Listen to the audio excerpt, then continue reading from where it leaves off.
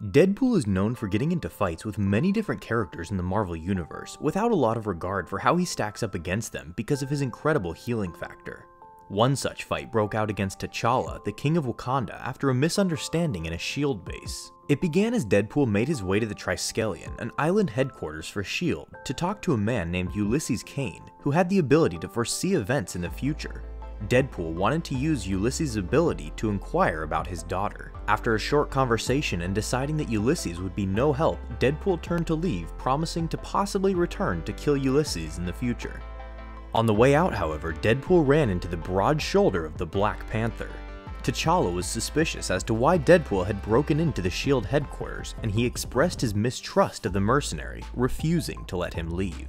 Once the King of Wakanda tried to stop Deadpool, it was enough for him to resort to solving his problem with a good old-fashioned fight. Deadpool threw the first punch at Black Panther, and in Deadpool fashion he proceeded to trash talk as he began the fight. T'Challa gave Deadpool one last opportunity to walk away unharmed, but this only fueled the merc to continue to belittle the Wakandan king, as he said he was only there looking for a way to the nearest bathroom. The two continued to battle it out as Deadpool swung his swords at the Black Panther, only for them to be broken thanks to the durability of his vibranium suit. T'Challa at one point even said that nothing that Deadpool did even harmed him.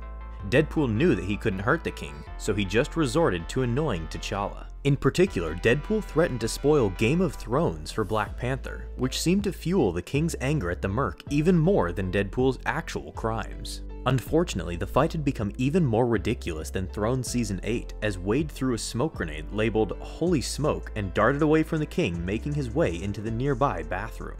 T'Challa was not amused by Pool's tricks as he vowed to wipe the floor with him.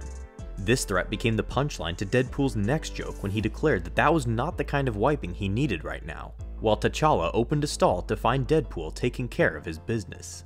Disgusted at the merc's wordplay, Black Panther grabbed Deadpool and threw him into another stall. Wade retaliated by hitting the king over the head with a toilet.